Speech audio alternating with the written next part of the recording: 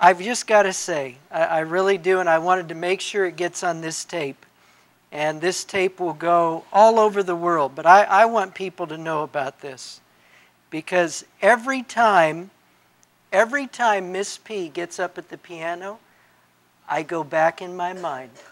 I go back in my mind. Rita, you know exactly what I'm going to say.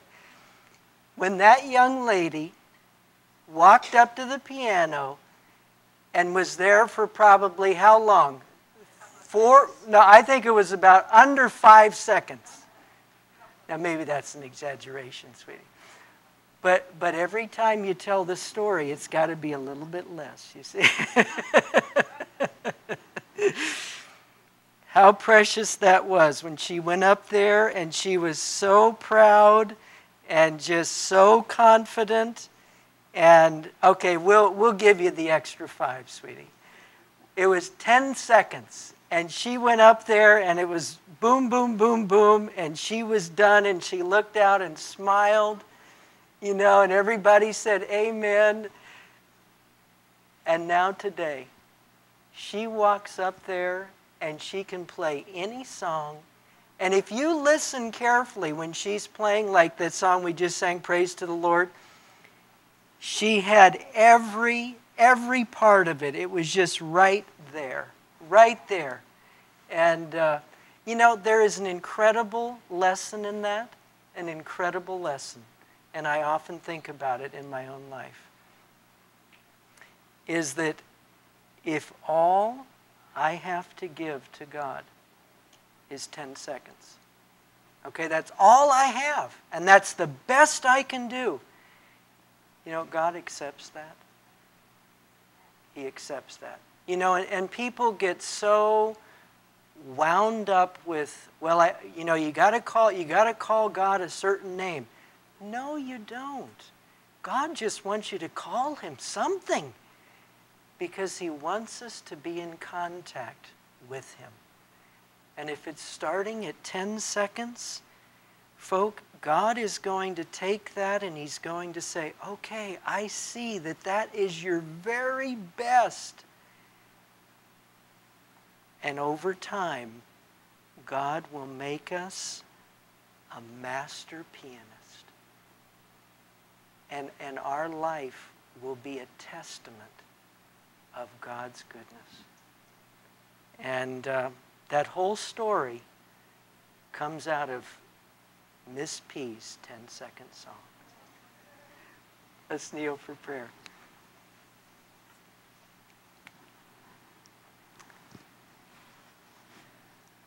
Father in heaven, thank you. Thank you for your goodness to us. We just pray that you'd help us to manifest kindness, gentleness toward others, as you have revealed such kindness and gentleness towards us. Thank you for your word. Thank you that it lives today. We pray for your guidance as we study now through the Holy Spirit. In Jesus' name, amen.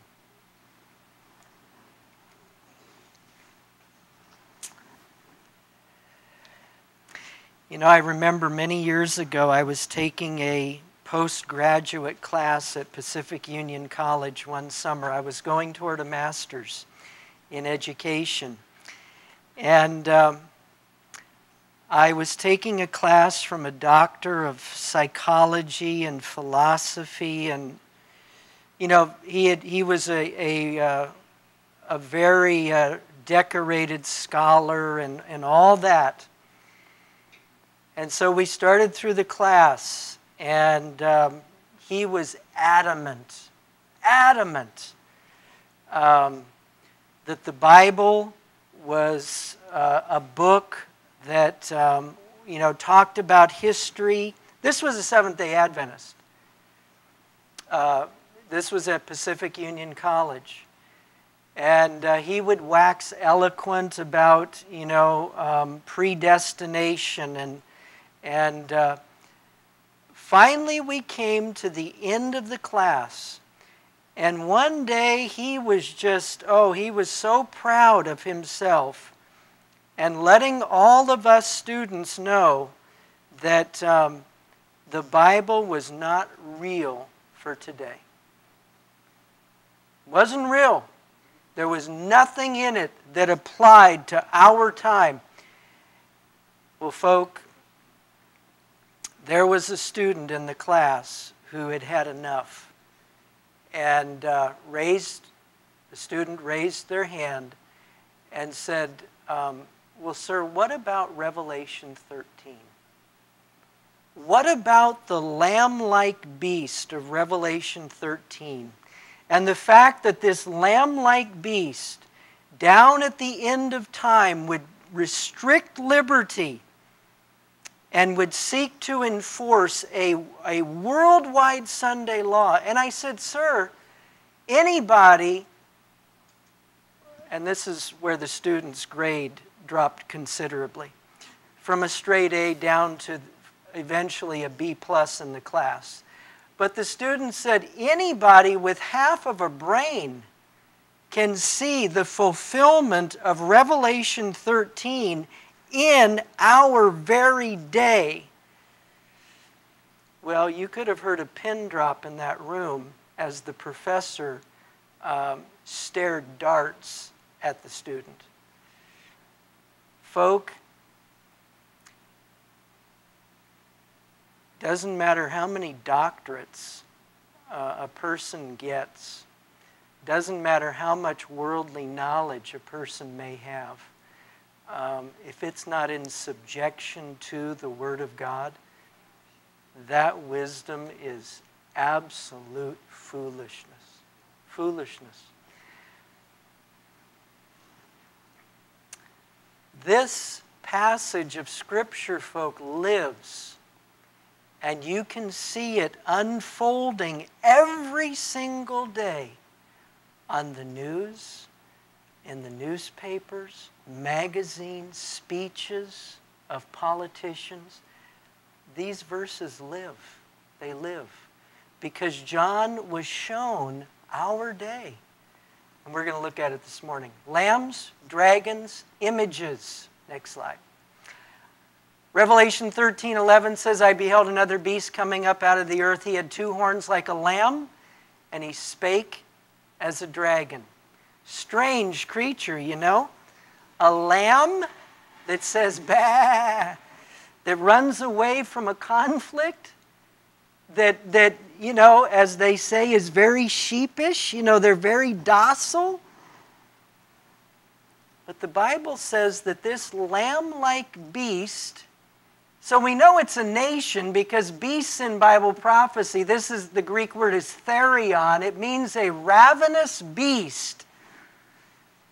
Starts off docile and little and lowly and gentle and kind, but it ends up speaking with fire.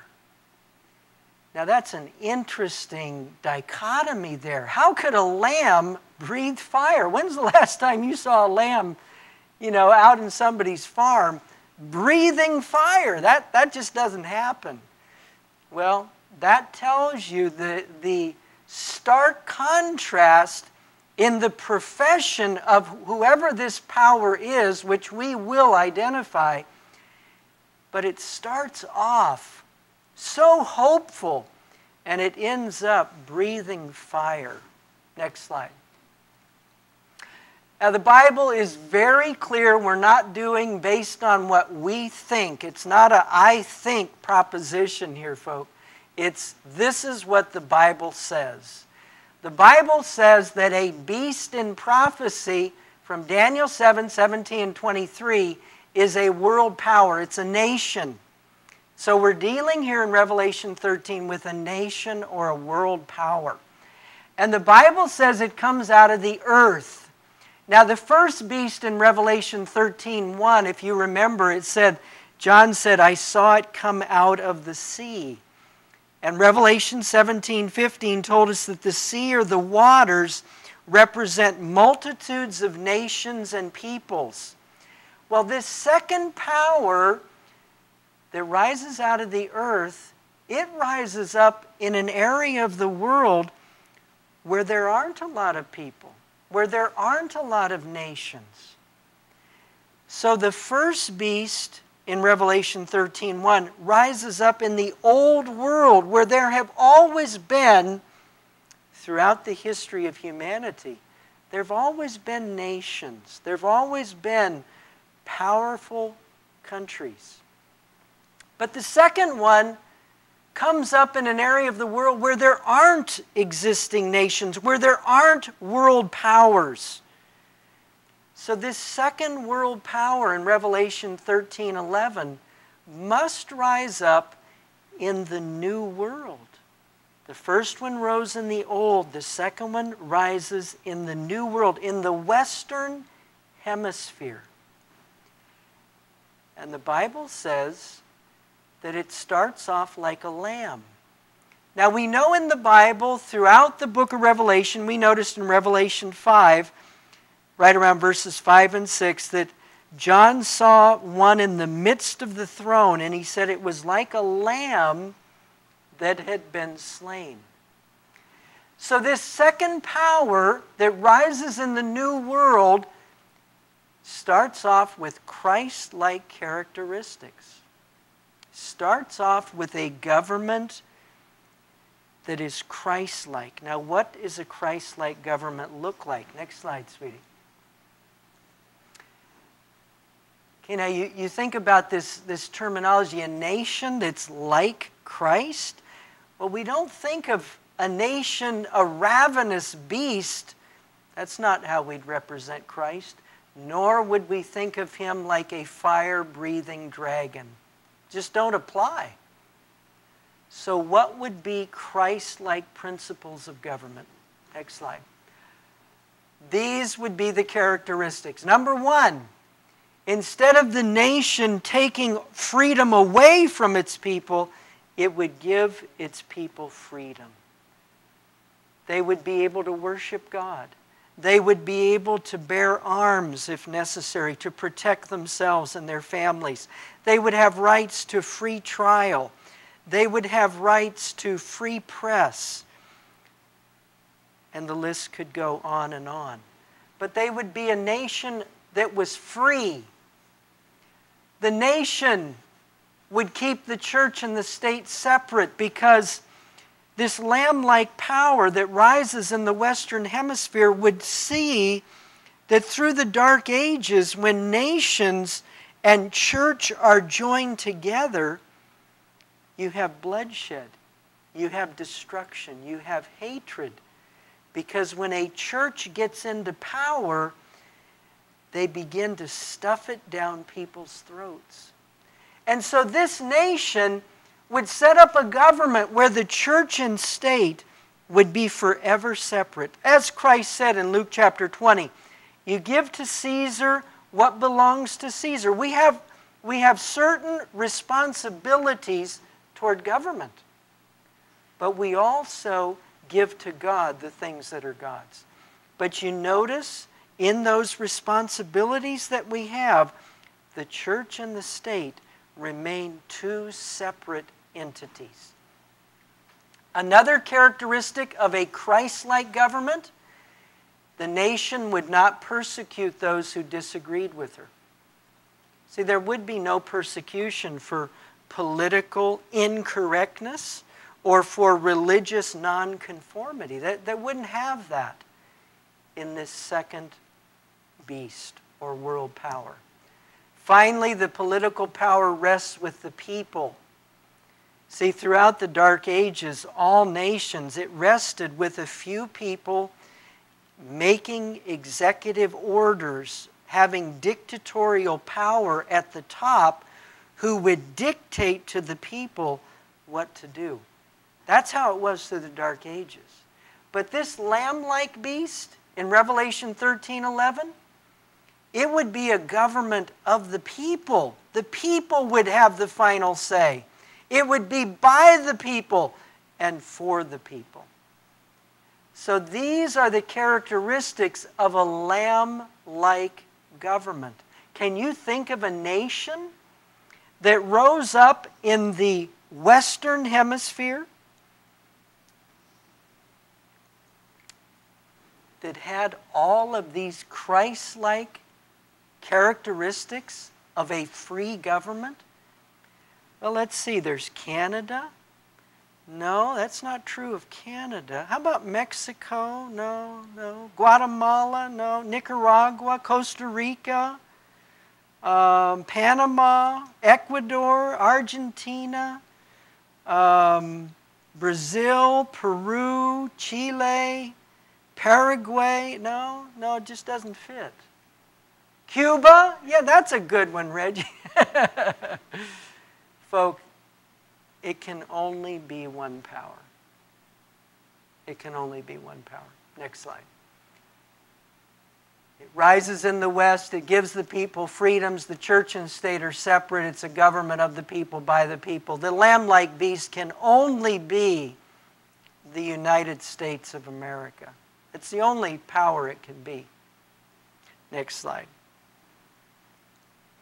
Now, again, we have seen, we have studied the Bible, we have analyzed the symbols. We used no extra biblical support. Now, what does the telescope say? What does the spirit of prophecy say? Did she add something to the Bible? Let's see what she says. Great Controversy 439 and 440. She says, at this point another symbol is introduced. The prophet said, I beheld another beast coming up out of the earth. He had two horns like a lamb. Both the appearance of this beast and the manner of its rise indicate the nation which it represents is unlike those presented under the preceding symbols. The great kingdoms that have ruled the world were presented to the prophet Daniel as beasts of prey, rising when the four winds of the heavens strove upon the great sea. Going on down, but the beast with lamb-like horns was seen coming up out of the earth. Instead of overthrowing other powers to establish itself, the nation thus represented must arise in territory previously, that should be previously, unoccupied and grow up gradually and peacefully. It could not then arise among the crowded and struggling nationalities of the old world. It must be sought in the Western continent. What nation of the New World was in 1798 rising into power, giving promise of strength and greatness, and attracting the attention of the world? The application of the symbol admits of no question. One nation and only one meets the specifications of this prophecy. It points unmistakably to the United States of America. Now, somebody may say, oh, well, you just don't like America. Well, folk, I've traveled enough in the world. I've seen enough continents in the world and how other people live outside of the United States. And when I get on the plane to come back to America, I'm grateful. I am grateful. There is no nation on the face of the earth like America. It's the greatest nation on the face of the earth. Does that negate what Bible prophecy says? Of course not. Of course not. Next slide. The lamb-like horns, this is still great controversy. This is 441. The previous quote was great controversy 439 and 440. The lamb-like horns indicate youth, innocence, gentleness, fitly representing the character of the United States when presented to the prophet as coming up in 1798. Among the Christian exiles who first fled to America and sought an asylum from royal oppression and priestly intolerance were many who determined to establish a government upon the broad foundation of civil and religious liberty. See, these are Christ-like principles of government. Religious freedom and civil freedom. Their views found place in the Declaration of Independence, which sets forth the great truth that all men are created equal and endowed with the inalienable right to life, liberty, and the pursuit of happiness. Obviously, folk, while America was lamb-like and the principles were in place, tragically, these principles somehow did not apply to all the inhabitants of the United States. They didn't apply to the Indian populations that were here, and nor did they apply to the people who came from Africa. Nevertheless, in document form, in the Declaration of Independence and in the Bill of Rights, no nation in the annals of history have ever put down these principles, ever, of life, liberty, and the pursuit of happiness. The Constitution granted to the people the right of self-government, providing that representatives elected by the popular vote shall enact and administer the laws. Freedom of religious faith was also granted, every man being permitted to worship God according to the dictates of his conscience. Next slide. Next slide. Now, we've identified who the beast is. It's the United States of America. It starts off lamb-like, but somehow, folk, in a transition from those lamb-like principles of government, those Christ-styled principles, it would begin to speak as a dragon. So those freedoms that were laid down as the foundation blocks of this republic would be removed. And the Bible says that he, the United States, would exercise all the power of the first beast before him, and would cause the earth and them which dwell therein to worship the first beast whose deadly wound was healed. So the Bible says that the United States would exercise all the worldwide power that was exercised by Rome in the first century. And it says that America would have such power in this world that she would dictate to the earth worship, and that America would tell the world they need to worship the first beast whose deadly wound was healed. Now, who was the first beast in Revelation 13? The papacy. So the United States would somehow become so united with Rome, and that Rome would have such control in America that she would tell America, we've got to tell the world how to worship us. Now, this right here is the key word in all of this, worship. Is this true worship, or is this false worship? It's false worship. This is false worship. So America will use its worldwide authority to tell the world to worship the papacy. What will America tell the world to do to honor Rome? Now, folk, again, we're simply looking at the symbols. That's all we're doing. Next slide. Let's see. Next slide. Now, what does the Bible have to say about worship?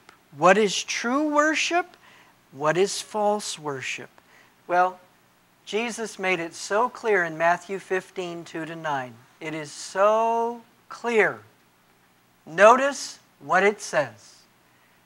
Why do thy disciples transgress the tradition of the elders?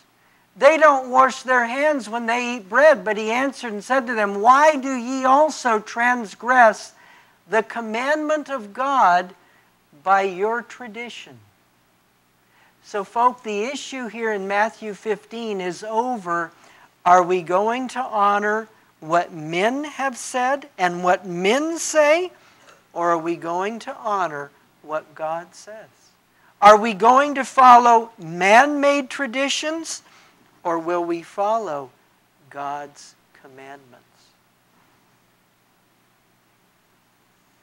God commanded, saying, honor thy father and mother, and he that curseth father or mother, let him die the death. But you say, Whosoever shall say to his father or his mother, it's a gift, by whatsoever thou mightest be profited by me, and honor not his father or his mother, he shall be free. See, the Jews had this idea that if a child came into a large sum of money, instead of helping out their parents, the child could simply say korban. And korban meant it's free, you can't touch it. Give it to the church. That's right, Dennis. That's right. And so what the Jews had done is they made a tradition that was directly contrary to God's command to honor thy father and thy mother. Jesus said, thus have ye made the commandment of God of none effect by your tradition. Here's the issue, folk, in Matthew 15. It's the commandments of God versus the traditions of men. And then Jesus finished this story saying, but in vain they do worship me, teaching for doctrines the commandments of men. Well, folk, there's vain worship right there. Following man-made commandments, a man-made tradition. True worship, to the contrary, is following God's commandments. Now, if we plug that back in, and if you were to do a study on the word worship or any of its forms, worship, worships, worshipped, or worshipeth, throughout the Bible, you will find every time the children of Israel went into false worship, they had turned away from God's commandments. Every time.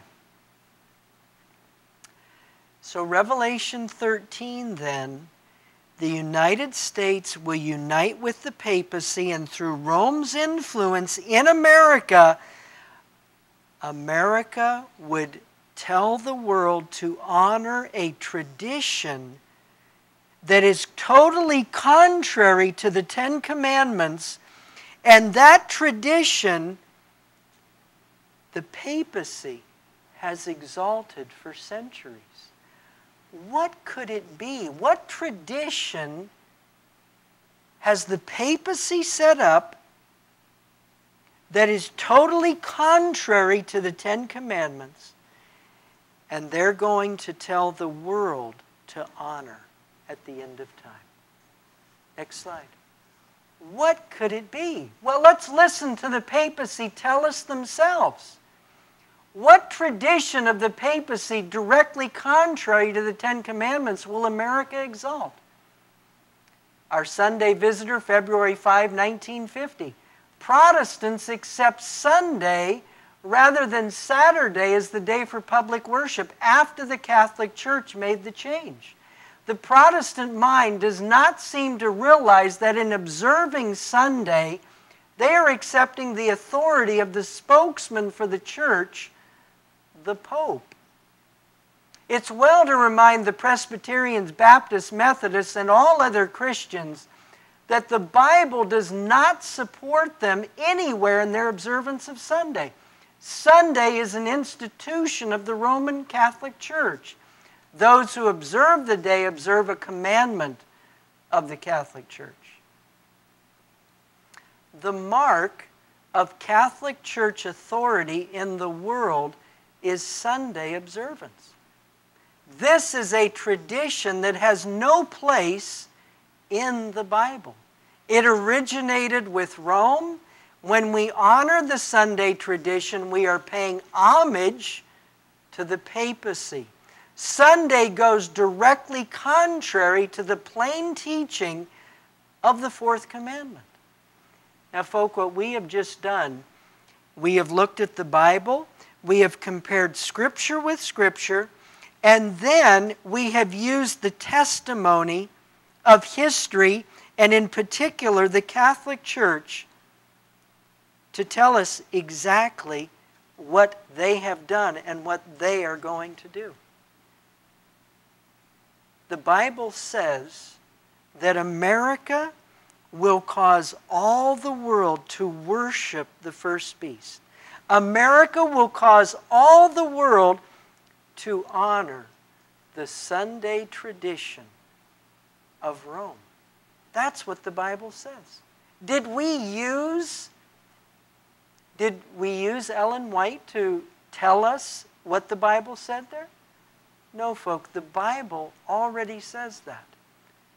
And Ellen White made it very, very clear. She said, if we had studied our Bibles, there would have been no need for her writings. The fact is we have not studied our Bibles, and that's why God gave us her work. Next slide. Great Controversy 442.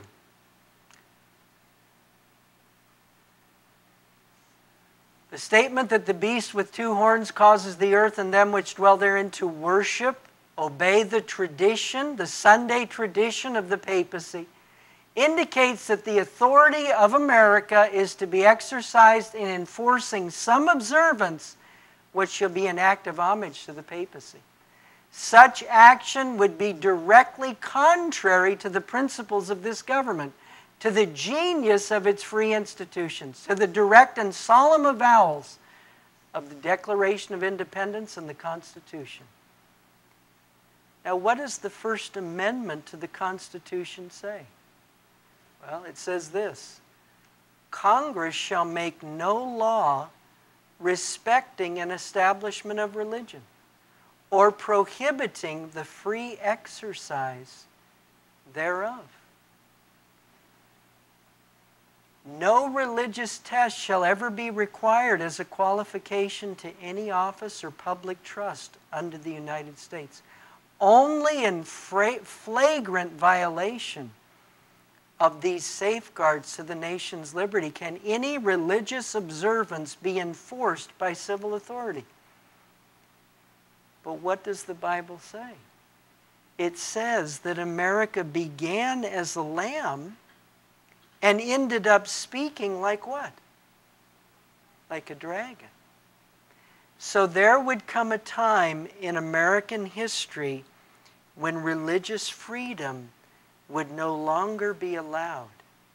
And now the government would tell people exactly how they are to worship the God of heaven. And that homage that America would enforce upon its people and upon the world would be in direct obeisance to the Roman Catholic Church system. Next slide. How would this power get America to give up its freedom, to give up its Bill of Rights? Well, the Bible tells us how they'll do it. Revelation 13:13 and 14. He doeth great wonders, so that he maketh fire come down from heaven on the earth in the sight of men. He's going to be able to do miracles right in front of us. Right in front of us. People that were blind, they're going to be able to see. People who couldn't walk are going to get up and run. And folk, they're going to be the sweetest, kindest, gentlest, most loving people. And they're going to tell you that the seventh-day Sabbath is just not important anymore.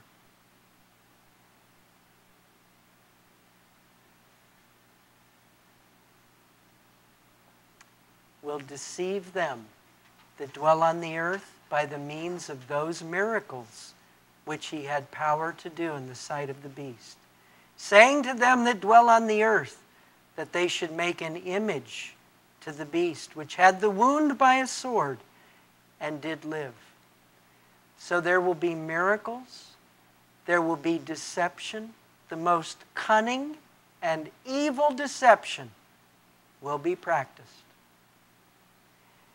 And in that process, America will make an image to the beast.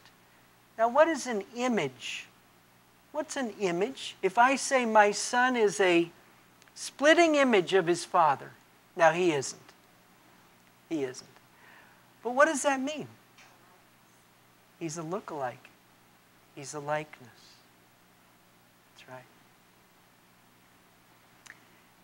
In America is going to be set up something that will look identical to the Roman Catholic Church. Now, the Roman Catholic Church is religious. It's a church.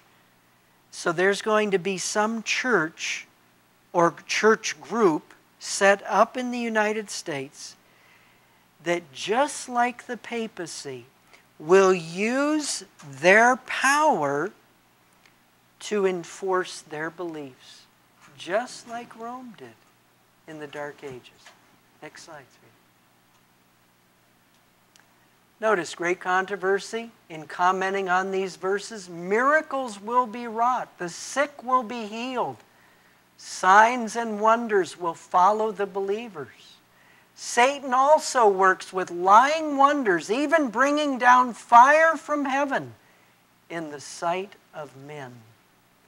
The inhabitants of the earth will be brought to take their stand. All of us will be brought to take their stand. All of us will face these things, folk. You say, Bill, are you setting time? No, I'm not setting time. Maybe some of us will fall asleep. But if we live to see that day, we will see miracles. Miracles right in front of our face. We'll see loved ones. We'll see loved ones. Face to face. I had a lady in Tahoe when I was there. A lady started attending church. I was giving her Bible studies. We came to the state of the dead. She couldn't get by that. She could not get by that. And I said, when a person dies, they go to sleep. That's what the Bible says. And we went through all the verses. She said, no, that's not true. I said, why isn't that true? She said, because I saw my grandmother. My grandmother stood at the foot of my bed. She spoke to me. And folk, it didn't matter if I stood on my head, turned purple and green, and showed her those Bible verses. There was nothing I could do for her to understand the truth of the state of the dead. Nothing. We're going to see it, folk. We've got to know. We've got to know what the Bible says. We've got to be in submission to Christ. Next slide. Elijah brought fire down. Ellen White said the devil at the end of time will bring fire down from heaven. Next slide. This man, of course, you know, there's so many like Benny Hinn throughout the world. People in meetings that, you know, have never walked, or so they say. And he makes them walk. I've always said, well, if that was really true, why doesn't this guy go to every rest home and every hospital in America and let's see him raise these people up to health? But folk, miracle, these people are working miracles, doing wonders. They're doing wonders. Next slide, sweetie. Saying to them that dwell on the earth, they should make an image to the beast which had the wound by a sword and did live. And he had power. America has power to give life, to give authority to the image of the beast.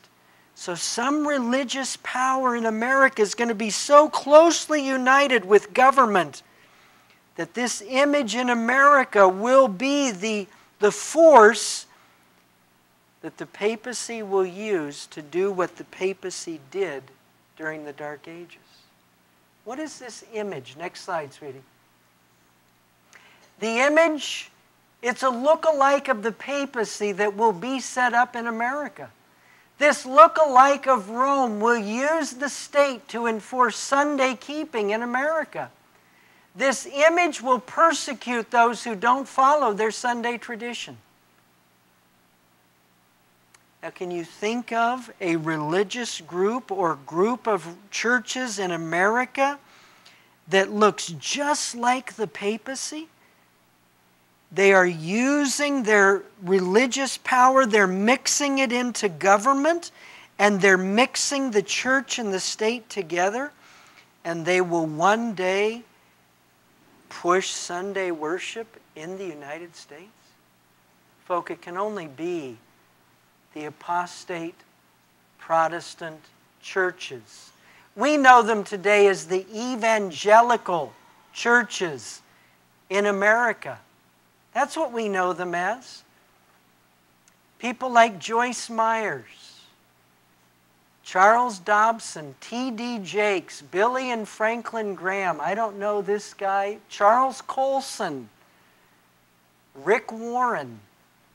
Folk, these people are powerful evangelicals. And when God allows them, they will use their political, religious power to change the laws of this nation. Now, after George Bush was elected in 2004 for his second term in office, notice this statement down here in the corner of this Time magazine. What does Bush owe them?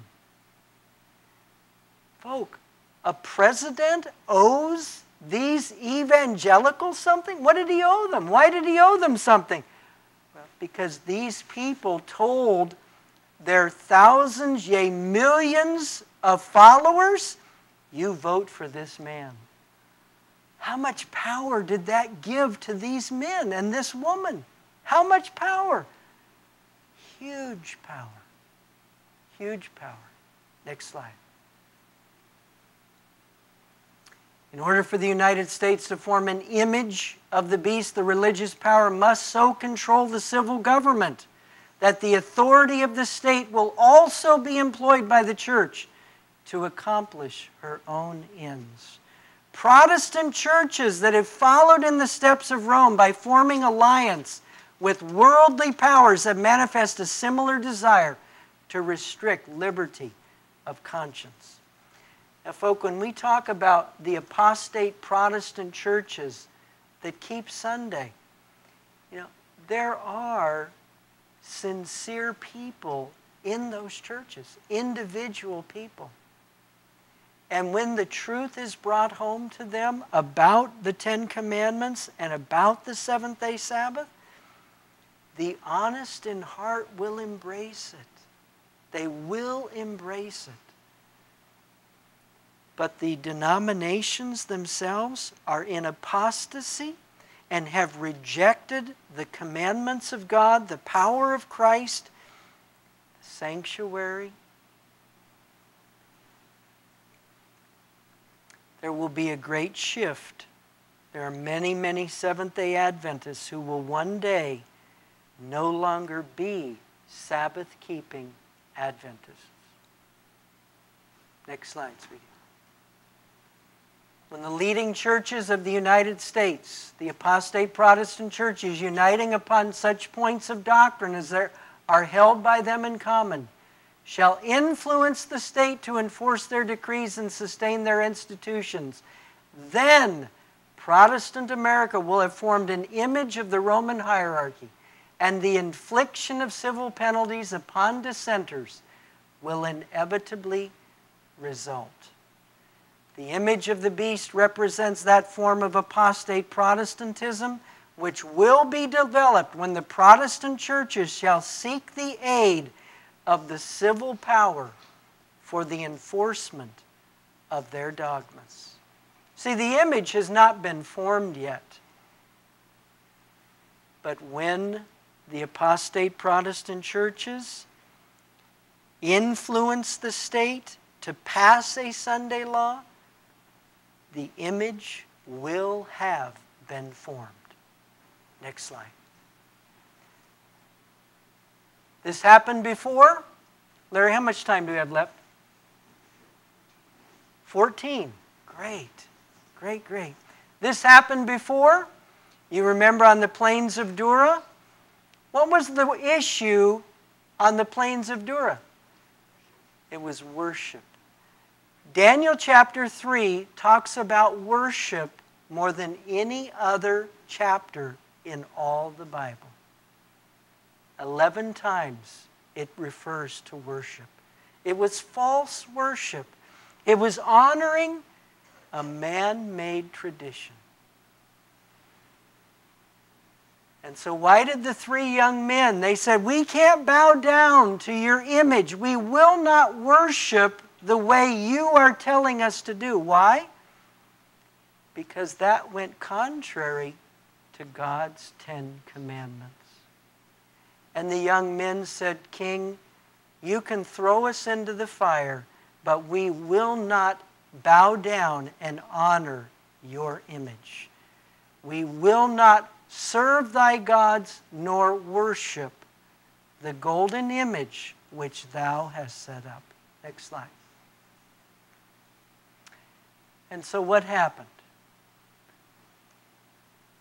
All the world was arrayed against those three young men. They were thrown into a burning fiery furnace. The men who threw the young men into the furnace perished. The heat was too great. They died. But God's children were preserved. Why? Because the Bible says, I see 4 men loose, walking in the midst of the fire. They have no hurt. The form of the fourth is like the Son of God. Folk, when we choose to do what is right, whatever the consequence, Christ will be there to take care of us. It's a guarantee. It's a guarantee. He will be there to take care of all those who will stand for what is right. Next slide.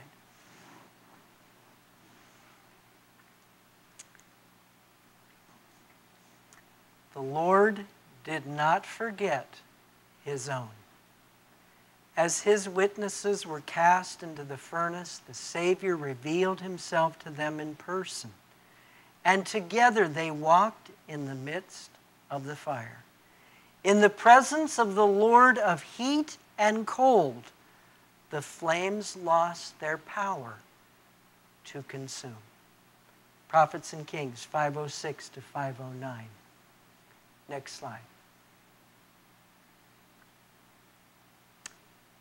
Revelation 13, 16, and 17, the Bible says that America will cause all, small and great, rich and poor, free and bond, to receive a mark in their right hand or in their foreheads, that no man might buy or sell save he that had the mark of the name of the beast or the number of his name. The mark of papal authority in this world is Sunday. Economic sanctions will be brought to bear on those who refuse to bow to this sign of papal authority. You say, wait a minute, Bill. How do you get Sunday in your hand or in your forehead? How do you do that? Well, it's very simple. In our forehead is where we think. That's where we think. That's where we make decisions. And so those who embrace Sunday have come to the same decision in their mind, the same decision that Rome has, and that is, I will save myself in rebellion against God's law. That's how I get the mark in my forehead. How about in my hand? Well, folk, with our hands we work. We make a living. We provide for ourselves and our families. We take care of ourselves. Well, if I choose to keep Sunday, then folk, I'm going to use my hands and I'm going to work to do everything I can to not only set aside God's laws myself, but to try to help everybody else to do the same thing. And that's how I get Sunday in my hand. I'm going to work just as Rome has worked to help people rebel against God. Now that's how I get it in my hand.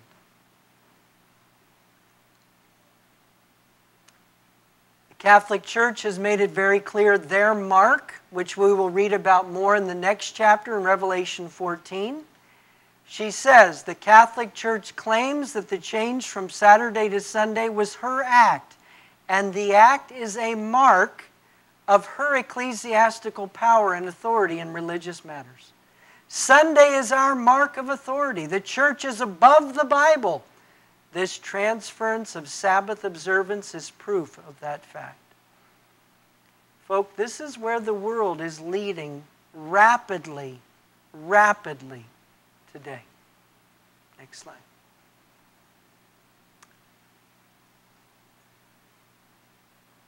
As it was in the days of Shadrach, Meshach, and Abednego, so in the closing period of Earth's history, the Lord will work mightily in behalf of those who stand steadfastly for the right. He who walked with the Hebrew worthies in the fiery furnace will be with his followers wherever they are. His abiding presence will comfort and sustain. Angels that excel in strength will protect them, and in their behalf, Jehovah will reveal himself as a God of gods, able to save to the uttermost those who have put their trust in him. Next slide. Finally, the number of the beast. Here is wisdom. Let him that hath understanding count the number of the beast. It's the number of a man. His number is 666. Now, folk, I've heard people say, well, let's see, that's Ronald Reagan. You can get 666 out of Ronald Reagan's name. And it represents Barack Obama. And it represented the Queen of England. And it represented, whoever else you want to decide on. Folk, let's be clear. It says it's the number of the beast. And we've already identified who this beast power is. This is the first beast of Revelation 13. And that first beast of Revelation 13 is not Ronald Reagan. And it's not Barack Obama. It's the papacy. So somewhere on papal miters, somewhere on their regalia, there is some name that when added up comes to 666. It has nothing to do with these other powers. It has everything to do with the first beast that thinks it's God and claims it can forgive sins. This number of 666 has everything to do with the papacy and nothing to do with anything else. It has nothing to do with a computer or a card or. It has nothing to do with them. Next slide. What does 666 and the papacy have in common? One of the Pope's names is Vicarius Filii Dei. That means the vicar of God, or the vicar of the Son of God, or the representative of Christ on earth. That is one of the names of the Pope. And if you take each one of those names, Vicarius, then Filii and Dei, the V equals 5, the I is 1, the C is 100, the A and the R have no numerical value. The I, these are Roman numerals now, obviously. The I is 1, the U is just like the V, it represents 5, and the S is 0. Filii, the F equals 0, the I is 1, the L is 50, the two I's are 1 apiece. Dei, D in Roman numerals is 500, the E is 0, the I is 1. Vicarius came to 112. Phili came to 53. Dei came to 501. You add those numbers up, and you arrive at 666, the number of the Roman Catholic Church system. Next slide.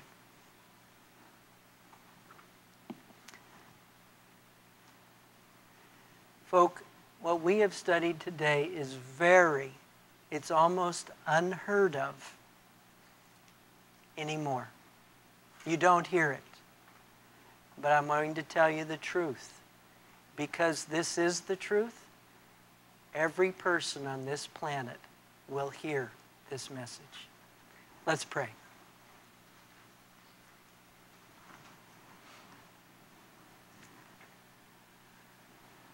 Father in heaven, thank you for your word today that still lives.